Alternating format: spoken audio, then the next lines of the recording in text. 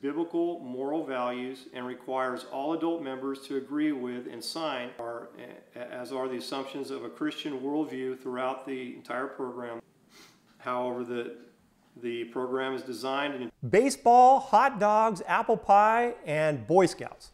That's like the American foundation that our society was built on, were those quality institutions.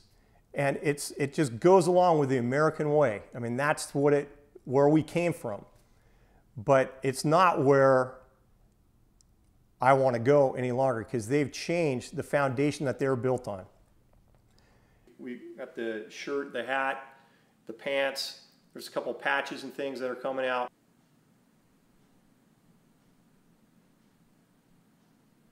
Because the changes that they're making are going to be detrimental and hurtful to the youth of our nation, especially the young men that we're trying to raise up as quality individuals that could lead, become great fathers, great politicians, great teachers, great pastors, great men in society.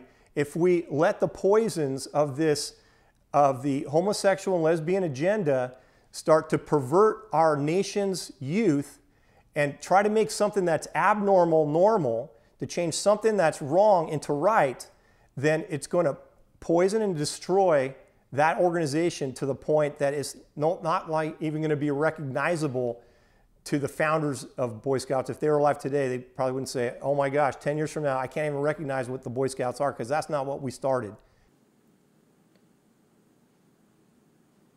But one of my employees that used to work for me,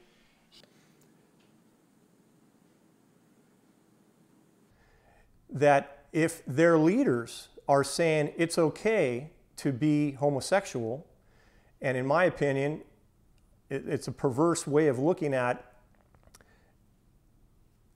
existing as a human being, it's twisting what is natural to become unnatural, then you're going to be teaching these young, impressionable people that something that is unnatural is natural, and it isn't. And I don't want to confuse my son, and I don't want to damage our society to raise a whole group of young people thinking that homosexuality is a good thing for society.